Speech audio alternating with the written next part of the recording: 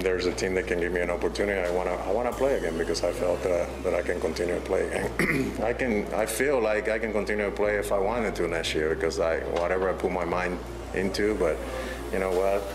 This kid or this family behind me now is more important to me, and I want to be focused on that. And that's why I made my decision in spring training, just to say that this is my last year, because I knew that if a moment like this would happen, I knew I was going to change my mind, and I didn't want that pressure in my life. Throughout this whole thing, the main focus has been on helping us win. It's not about just a story of you coming back, but helping us win the championship. And in the process, you hit 700, and that accomplishment is, that feat is unbelievable.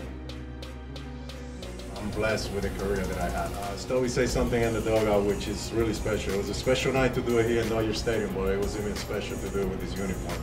You know, where everything started for me, my whole career. You know, the Cardinal organization that gave me an opportunity to grow up.